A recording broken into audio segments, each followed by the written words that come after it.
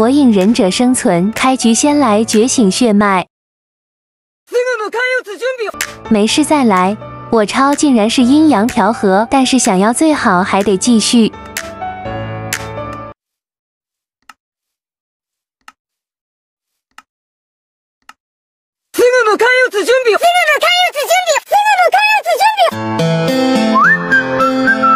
我超竟然是宇智波血脉与丹幻玉血轮眼，在长达30个月的选择中，终于找到了让我满意的能力。忍术大师与精神支配，虽然元素只有2个，但属性还算相对不错。开局前往村庄铁匠铺，竟然有3颗钻石！卧槽，什么逼动静？谁人敢在此造次？看你不爽，肯定就是你了。就你还当上上忍了？我超怎么还真是你？倒头就睡。第一个任务出入忍界，需要加入5大国之一，那必须是火之国木叶村啊！刚进来就送了3本低阶功法，成为火影的第1步潜入木叶村。一进来就 看见阴间忍者老3代，与他对话，成功成为村里人，将这3个忍术依次学习，再全部装上。先来定个老3代看看，简直就是生动传神，好吧？接下来下一个任务是完成5个地级任务，来到发布员这里，总共3个任务。第一个任务护送老登前往目标点，看我干嘛，直接走呗！我超一刀就没了，这么脆弱吗？下一个任务是送信，找到这位小姐姐就可以完成任务了。 不对，我看着小姐姐